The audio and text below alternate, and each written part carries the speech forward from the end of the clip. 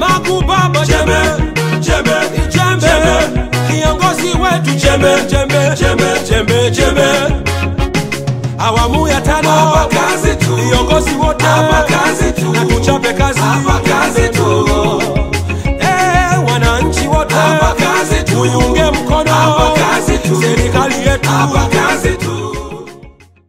Hujambo mtazamaji wa makala maalumu kabisa zinazoandaliwa ili kukupa fursa ya kuwa na ufahamu kuhusu umuhimu wa matumizi ya mbolea hapa nchini ili kuwa na uzalishaji wenye tija kubwa utakaoimarisha pato la mtu mmoja na serikali kwa ujumla wake. Katika makala hii maalumu hii leo tunaitazama mbolea ya Minjingu inayozalishwa na kiwanda cha Minjingu Mines Fertiliser Limited, kikiwa ni kiwanda pekee katika ukanda wa Afrika ya Mashariki kinachotengeneza mbolea zenye viwango tofauti vya virutubisho vinavyokidhi mahitaji ya mimea na afya ya udongo. Malighafi kuu inayotumika katika utengenezaji wa mbolea ya Minjingu ni Calcium Phosphate ya asili. Ili kukifahamu kiwanda chenye maskani yake katika eneo la Minjingu mkoani Manyara, umuhimu wake, mkakati wa serikali ya awamu ya 5 ni kufufua na kuanzisha viwanda, kadhalika kuwa na viwanda vya mbolea hapa nchini. Toski Hansi ni mkurugenzi wa kampuni ya mbolea ya Minjingu, kikiwa ni kiwanda cha uzalishaji wa mbolea hapa nchini. Nimezungumza naye kujua kampuni yake imejipanga vipi kuchangamkia fursa ya kuongeza uzalishaji endapo serikali itaamua kutoagiza mbolea nje ya nchi. Kiwanda hiki kipo mkoa wa Manyara, eneo ya Minjingu ambayo ni kijiji cha Minjingu, ikiwa ndiko phosphate inakopatikana kama malighafi mojawapo kwa ajili ya utengenezaji wa mbolea kwa ajili ya kilimo. Kuanzia 2001 tumejikita kwenye utafiti wa siku nyingi kwa kuweza kutumia phosphate yetu sio kama iwe kama malighafi tu, ila iwe ni kirutubisho mojawapo muhimu ambaye itakuwa ni chanzo moja kutengeneza mbolea nchini. Tukaanza kuzalisha kwanza phosphate hii yenyewe ikiwa na chenga granules. Zile tukaziingiza sokoni na kupeleka kwa institute zetu zote za nchini ambazo ni za tafiti za mbolea. Wakagundua kwamba ni nzuri na ni kitu kizuri, ila tu ilikuwa ni kwamba tatizo moja hapo ni kwamba peke yake haiwezi kuwa ni mbolea kamili, na hata release yake ya kutoa kwenye udongo ilikuwa inachukua muda mrefu.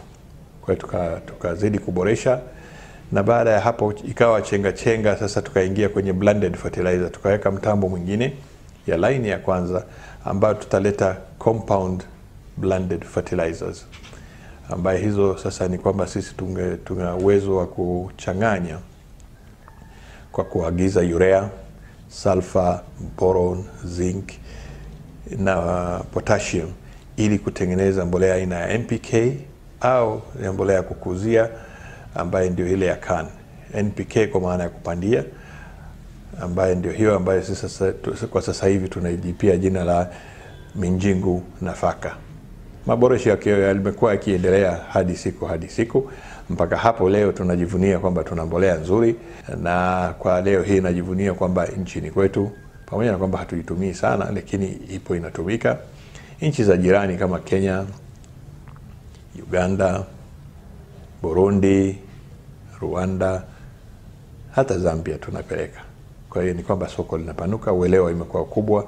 Kutoka kilimo cha mazoea mpaka kilimo cha kitaalamu cha kutumia mbolea, tena mbolea ya Minjingu katika hatua ya kupandia na hata hatua ile ya kukuzia. Magesa Masinde na Mambosusi Msalamba ni wakulima wa Pamba katika wilaya ya Butiama mkoani Mara. Wanashuhudia namna walivyofanikiwa kuongeza uzalishaji na tija kwa sababu ya kutumia mbolea ya Minjingu. Mwaka jana nililima Pamba, nilipata kilo 952 kwa eka moja. Naona baadaye ndo nikapata washauri zaidi, wataalamu wa kilimo wa kata Njire, na baadaye mtaalamu wa kilimo wa wilaya naitwa Mbanga, wakanishauri kwamba tumia mbolea ya kisasa ya Minjingu inaweza ikakuwezesha kupata mavuno zaidi. Na kweli nimeitumia hiyo, wakanipa hiyo mbolea nikaitumia, na nilivyoitumia naona mafanikio yangu ni mazuri. yanazidi hata mavuno ya mwaka jana, kwa sababu mwaka jana nilipata kilo 952, lakini msimu huu naweza nikavusha ninavyoangalia katika mavuno yangu kati ya kilo 1100 mpaka 1200 hivi nitafikisha. Wakati naanza kilimo cha pamba nililima tu kilimo cha mazoea. Nilikuwa napanda tu kwa katia tu na jembe la mkono, lakini mwisho wa siku mwaka 2018 nikalima kwa kutumia mistari, ingawa sikutumia mbolea za kupandia wala kukuzia. Na mwaka huu 2018 kwenye eneo hili unaloliona nilipata kilo 910. Lakini mwaka huu afisa ugani wangu alinitembelea, akaniletea mbolea kupandia kutoka kampuni ya Minjingu. Nikaitumia hiyo mbolea kupandia, na kisha akaniletea mbolea kukuzia kutoka kwenye kampuni hiyo ya Minjingu, na imenipa matokeo makubwa sana. Mwaka huu natarajia kuvuna si chini ya kilo 1600 na point hivi kama 50 kwa hali yenyewe ilivyo. Na hapo unavyoona hii ni navuna mara ya 3 tangu nimeanza kuvuna. Nimeanza mwezi wa 4 hadi leo naendelea kuvuna. Mtazamaji, katika makala hii pia nimepata fursa ya kukutana na kuzungumza na mkuu wa mkoa wa Mara, Mheshimiwa Adam Kigoma Malima, ambaye hapa anaeleza umuhimu wa matumizi ya mbolea, lakini anazungumzia zaidi umuhimu wa matumizi ya mbolea inazalishwa hapa nchini, mbolea ya Minjingu. Tanzania katika hata ukilingania na Malawi tu, ukilingania na Uganda na Kenya, sisi tunatumia mbolea chache sana zaidi kuliko wenzetu. Na tofauti na pamoja na yote hayo, lakini nchi zote zinazotuzunguka kimsingi zikituangalia, sisi tuna kilomita za mraba 940,000 Tanzania nzima. Nikuambie ni katika nchi kubwa kuliko zote Afrika. Tunakadhani nchi ya 5 au ya 6 kwa ukubwa Afrika nzima. Lakini katika nchi yenye mazingira mazuri zaidi ya uzalishaji wa kilimo Afrika zaidi ya Tanzania hakuna. Na namsubiri huyo atakayekuja kuniambia kwamba nasema uongo. Hakuna. Kwa hiyo sisi kama tunazungumza fursa za kiuchumi, fursa za uzalishaji, hiyo fursa ya kilimo ndio fursa kubwa kuliko fursa zote tulizokuwa nazo tukienda mbele. Going forward, huko mbele tunakokwenda, Tanzania inaweza ikawa ni sehemu kubwa ya kulisha Afrika kama tukifanya matumizi bora ya ardhi tuliyokuwa nayo na tukizingatia kanuni bora za kilimo. Na katika hayo kanuni bora za kilimo ni pamoja na hilo la matumizi bora ya mbolea. Na unapofanya mapinduzi, hakuna nchi duniani iliyofanya mapinduzi ya kilimo bila kuwa na ngome zake yenyewe. Na Tanzania ngome moja ambayo tunaweza tukawa nayo ni matumizi ya mbolea tunaozalisha sisi wenyewe. Na ni bahati mbaya tu kwamba Watanzania hatujaweza kuifanyia kutazama na kuifanyia kazi mafanikio hayo ya tafiti hizo za mbolea zilizofanywa Minjingu. Lakini utashangaa sisi tunaidharau mbolea yetu, lakini hapo Kenya ndio mbolea kuu ya kukuzia kahawa. Sasa ndio hayo mambo tunasema inakuaje kwamba mbolea hiyo sisi Tanzania tunaipuuzia, lakini upande wa pili kilomita 100 tu zijazo wao ndio mbolea wanaigombania kwa ajili ya kahawa na mazao yao mengine. Kwa hiyo hii bado ni ile ya kwamba cha mwenzangu ndio kizuri zaidi kuliko cha kwangu. Na tunakwenda vizuri na naamini kwamba Wizara ya Kilimo inakwenda ikiboreka, na naona nia njema ya viongozi wa wizara walioko sasa hivi wakuwa na matumizi bora zaidi ya sayansi na teknolojia kwenye kilimo. Na naamini mimi kwamba hiyo ndio njia pekee itakayotuvusha kwenye mahitaji yetu ya chakula yanayoongezeka ya kwetu na ya majirani zetu. Sababu Kenya wana watu wanaongezeka, Uganda wana watu wanaongezeka, Rwanda, Burundi, vinchi viduchu lakini vina watu chungu nzima, Kongo. Kwa hiyo Tanzania still bado tuna nafasi kubwa ya kusema sisi ndio tutakuwa walishaji wakuu wa kanda nzima hii, na itakuwa ndio fursa kubwa, na hakuna nguvu kubwa ya uchumi kama nguvu ya chakula.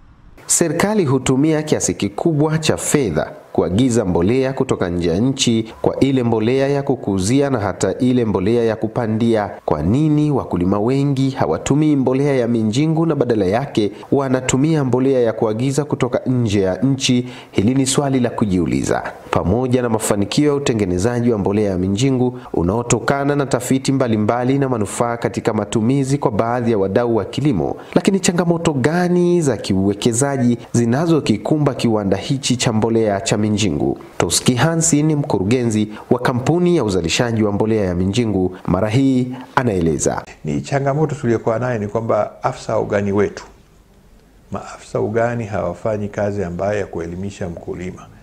Wangekuwa wanafanya hivyo na wangekuwa umetusaidia na sisi, ingekuwa ni kiungo kubwa sisi, kati ya sisi na mkulima.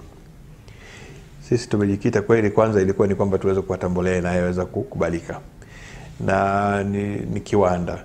Sasa kweli tunatakiwa tuende huko, lakini nao uwezo ulikuwa ni mdogo. Kwa hiyo tutaelekea kule wakati sasa hivi tunaelewa kwamba bidhaa inakubalika.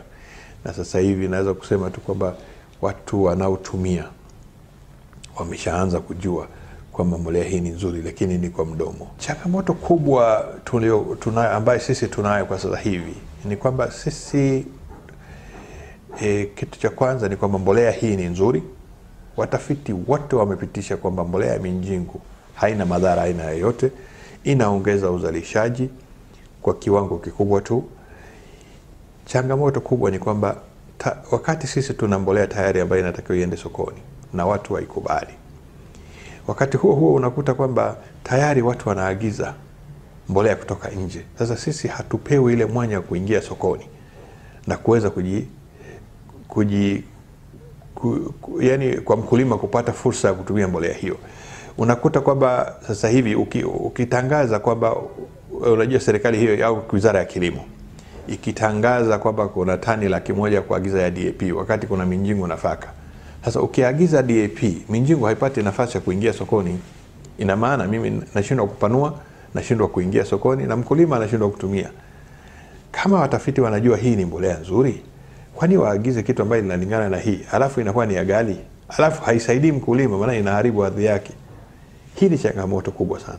Inatakiwa sisi tufanye kazi na Wizara ya Kilimo, ielewe kwamba mbolea hii ni nzuri, sisi tupewe nafasi ili tuingie sokoni kwa njia hiyo, na wakati huo ndio itakayetupa sisi nafasi ya kuweza kupanuka, tuongeze na uzalishaji mkubwa. Maana tuna uwezo wa tani 1,500,000 sasa hivi. Tutafika lini tani 500,000 kama hatutaingia kwanza tu hii 1,500,000? Lakini unakuta wanapewa fursa wale waingizaji kutoka nje. Sasa anapoingia kutoka nje na kwamba sisi bado tunabaki kwa tumedumaa. Mtazamaji, Salome Lukiko ni afisa kilimo kata ya Kukirango, wilaya ya Butiama, mkoani Mara. Adelina Mfikwa, yeye ni mkuu wa idara ya kilimo, umwagiliaji na ushirika katika halmashauri ya mji wa Bunda. Wote kwa pamoja wanaelezea namna ambavyo wakulima wamefanikiwa na kuongeza tija na uzalishaji katika kilimo chao cha zao la pamba mara baada ya kuanza kutumia mbolea ya Minjingu. Tunashukuru sana, mbolea ya Minjingu imeonyesha mafanikio makubwa sana. Ukiangalia kwa wakulima wengine ambao hawakutumia mbolea hizi, tumeona wamepata athari kubwa sana kutokana na mvua hizi. Kwanza, hawakupata mavuno ya kutosha. Matunda katika pamba nyingi hazikuweka kama ipasavyo. Hivyo imekuwa ni kilio cha wakulima wengi ambao hawakutumia mbolea hizi. Vile vile nitawaomba sana watu wa Minjingu waizalishe hii mbolea kwa wingi, ili wakulima hawa walio wengi waweze kuitumia mbolea hii ili waweze kupata mazao kwa wingi. Mbolea ya Minjingu tulianza kufanya kama majaribio kwenye shamba darasa letu la Pamba kwa kuweka mbolea ya Minjingu ya kupandia na kukuzia, na matokeo yake yalikuwa mazuri. Kwenye shina moja kulikuwa kuna zaidi ya vitumba 120. Kwa hiyo ilifanya vizuri, lakini pia tulifanya na eneo jingine dogo kwenye eneo la 8 tukachanganya wenyewe, tulipanda kwa kuweka mbolea ya samadi, lakini baadaye tukaja kuweka kukuzia na mbolea ya Minjingu. Matokeo vile vile yalionekana kuwa ni mazuri. Kwa hiyo katika kutumia hii mbolea ya Minjingu inafanya vizuri kwa sababu tunasema ina viambata au ina virutubisho vingi zaidi ukilinganisha na mbolea nyingine. Kwa mfano hii mbolea ya kupandia ina virutubisho 8, lakini mbolea ya kukuzia ina virutubisho 3, virutubisho zaidi ya mbolea nyingine ambazo tumezizoea. Kwa hiyo kwa wakulima wetu wa pamba tunategemea kwamba uzalishaji wao utaongezeka, kwa sababu mbolea ya Minjingu kitu kikubwa zaidi kilichonacho pia ni chokaa ya asili ambayo inasawazisha kiasi cha tindikali kwenye udongo. Kwa hiyo maeneo mengi ya wilaya yetu ya Bunda au mkoa wa Mara inaonyesha udongo una tindikali nyingi zaidi, ambayo kwa namna moja au nyingine unasababisha uzalishaji wa zao la pamba usiwe mzuri sana. Kwa hiyo chokaa ya asili ilionayo, lakini pia na madini ya phosphorus yaliyopo kwenye udongo au yaliyopo kwenye mbolea hiyo ya Minjingu inasaidia mmea kukua vizuri, lakini pia kuzaa vizuri. Wito wangu kwa wakulima watumie mbolea ya Minjingu. Wako wakulima 10 tulioanza nao msimu huu wa 2019 2020 kwenye msimu wa pamba. Matokeo yake wameyaona, pamoja na kwamba kulikuwa kuna changamoto za mvua nyingi, lakini wale waliotumia mbolea ya Minjingu kwa kweli matokeo yanaendelea kuwa mazuri. Kwa hiyo ni washauri wakulima warutubishe udongo wao kwa kutumia mbolea ya Minjingu ili uzalishaji wetu uweze kuongezeka, angalau kutoka kwenye zile kilo 200 300 ambazo mara nyingi tunapata tufike hata kilo 600 ili faida halisi iweze kuonekana. Sambamba na tafiti zilizofanyika nchini na nje ya nchi katika vipindi tofauti, kampuni ya mbolea ya Minjingu kwa kushirikiana na taasisi za serikali, sekta ya umma na binafsi, washirika wa maendeleo, halmashauri ya wilaya, wadau wa kilimo, imewezesha kufunguliwa na kusimamiwa kwa mashamba darasa na maonyesho yaliyolenga kuonyesha ubora na ufanisi wa mbolea zake. Ruge Kelvin ni afisa kilimo mkoa wa Mara. Anaelezea namna ambavyo jitihada za mkuu wa mkoa wa Mara Mheshimiwa Adam Malima za kuzungumza na kampuni ya Minjingu ili kuwapatia wakulima mbolea ya kupandia na kukuzia na hatimaye wakulima wa pamba sasa wameanza kunemeka. Lakini anaeleza sasa mtazamo wake wa jumla kuhusu mbolea ya Minjingu ni upi hasa. Tulipata ufadhili wa mbolea kama tani 10 hivi za Minjingu. Na hizi zilikuwa ni jitihada za Mheshimiwa mkuu wa mkoa Adam Malima za kuzungumza na kampuni ya Minjingu Mines Fertiliser Limited. Walitupa mbolea kama tani 10 kwa ajili ya majaribio katika zao la pamba. Mbolea hizi zimetengenezwa mahususi kwa ajili ya zao la pamba. Kwa hiyo kwenye zile tani 10 tulizigawa, tunazo halmashauri 8 zinazolima pamba. Tukachagua kila halmashauri tulitengeneza mashamba 10 ya mfano. Kwa hiyo kimsingi mahitaji ya mbolea za Minjingu ni makubwa, na sisi kama mkoa, mimi nikiwa mshauri wa mkuu wa mkoa katika mambo ya kilimo, nilikuwa naiomba kampuni ya Minjingu Mines Fertiliser Limited iweze kufungua depot ya mbolea hapa mkoa wa Mara ili wakulima wetu wa Mara waweze kunufaika na hizo mbolea kwa upatikanaji kwa wepesi hapa mkoani.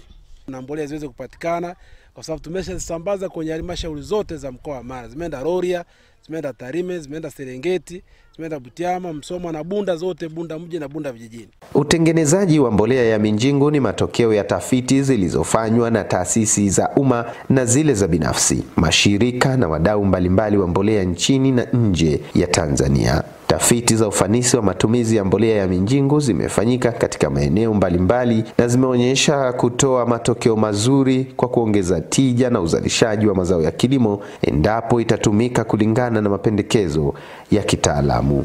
Utafiti wa matumizi ya mbolea ya Minjingu uliofanywa na wataalamu wa kilimo mkoa wa Mara na kuona umuhimu wa mbolea hiyo ulitoa taswira gani kwa wakulima na nini hasa lilikuwa lengo la kufanya utafiti huo? Mheshimiwa Adam Malima ni mkuu wa mkoa wa Mara. Mimi nilimuomba afisa kilimo wa mkoa wakati huo na timu yake yote na wataalamu kama 10 hivi. Katenga pesa tukasema nendeni mkajifunze kuhusu mbolea ya Minjingu. Akaenda mpaka Manyara, Babati, Minjingu kwenyewe, Arusha. Na tumefanya pia kwamba sasa ile iendane pamoja na majaribio ya ardhi na mahitaji yetu. Umenifahamu? Sasa Hayo ndiyo mambo ambayo tunasema ndio yanayopelekea mabadiliko makubwa. Na sisi katika mkoa wa Mara tunaonekana tuna mabadiliko makubwa ya mbolea, haswa kwenye mabadiliko makubwa kwenye uzalishaji, haswa kwenye pamba. Lengo letu ni tumezalisha pamba tani 6,400 miaka mitatu iliyopita. Mwaka unaofuata tukaenda tani 23,000 na ngapi. Mwaka uliofuata tumekwenda tani 30,000. Mwaka huu kama isingekuwa dhahma hii ya mvua na kadhalika, tulikuwa tumepanga twende hata tani 40,000-50,000. Na hapo element kubwa ni mbegu bora na matumizi ya mbolea. Mbegu bora na matumizi ya mbolea. Kwa hiyo sasa hivi katika mkakati wa pamba, mkakati mkubwa ni kuoanisha mbegu za kisasa, mbolea ya Minjingu ambayo inatengenezwa mahususi kwa ajili ya pamba inayoendana na mkoa wa Mara, lakini tunatarajia pia kwamba tutachanganya na samadi. Tumegundua tulipofanya test hiyo mwaka jana kwenye maonyesho ya 88 kwamba tulipata uzalishaji wa pamba ambao wastani wake ulikuwa unaenda zaidi ya kilo 1,000 kwa ekari.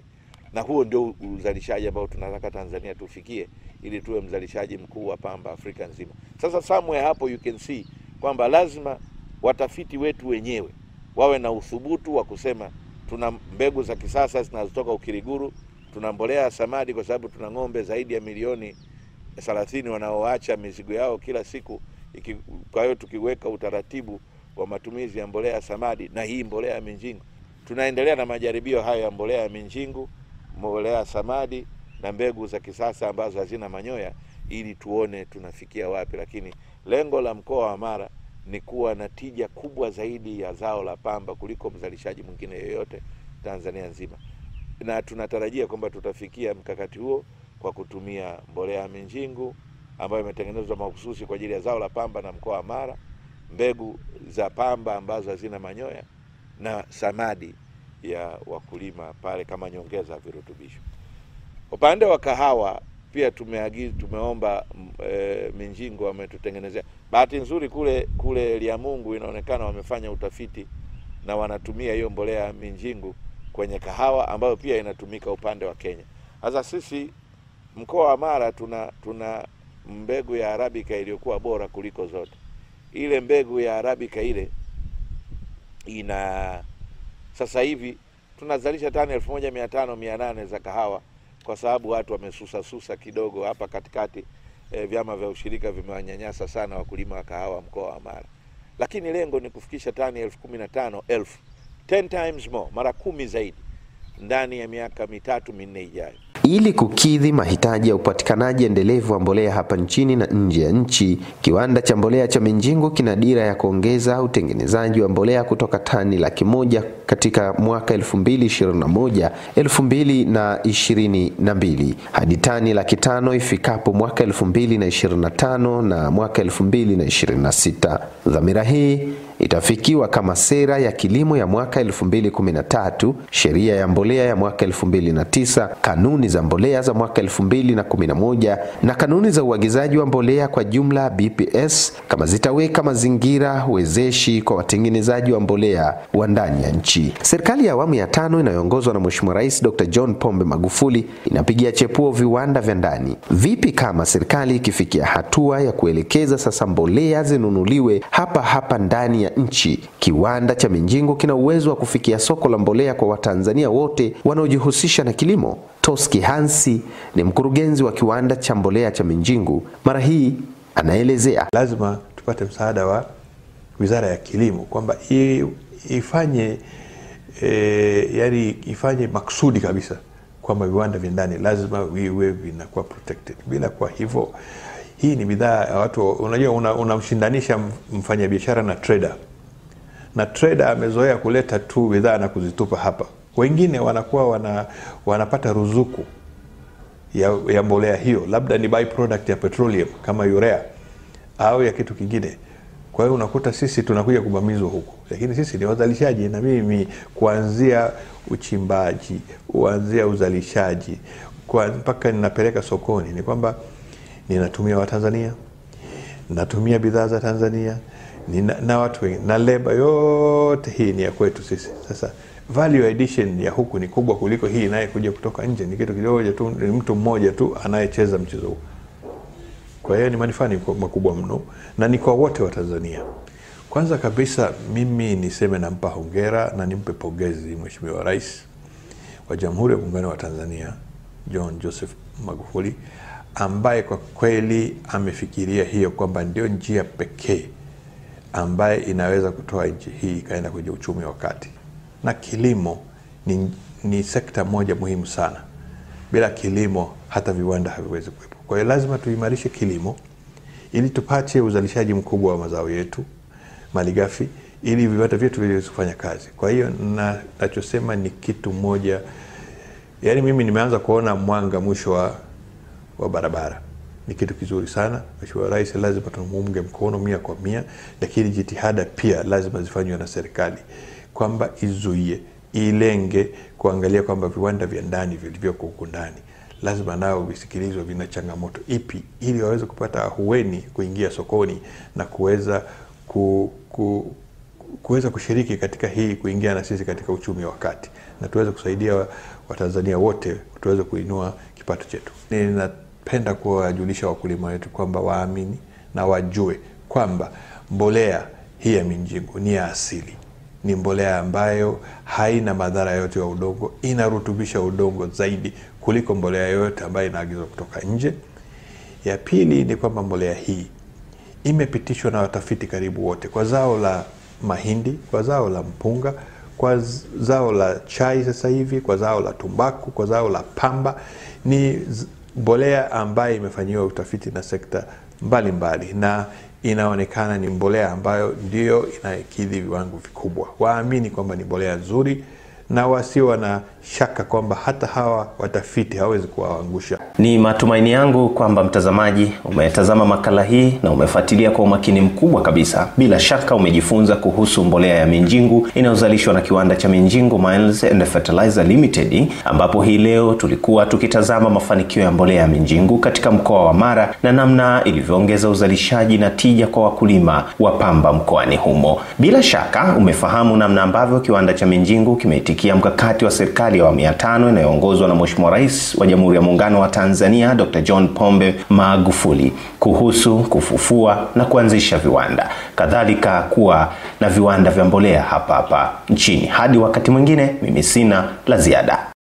Makubaba jembe kiongozi wetu jembe awamu ya 5 hapa kazi tu, viongozi wote hapa kazi tu, na tuchape kazi hapa kazi tu. Wananchi wote hapa kazi tu, tuiunge mkono hapa kazi tu, serikali yetu hapa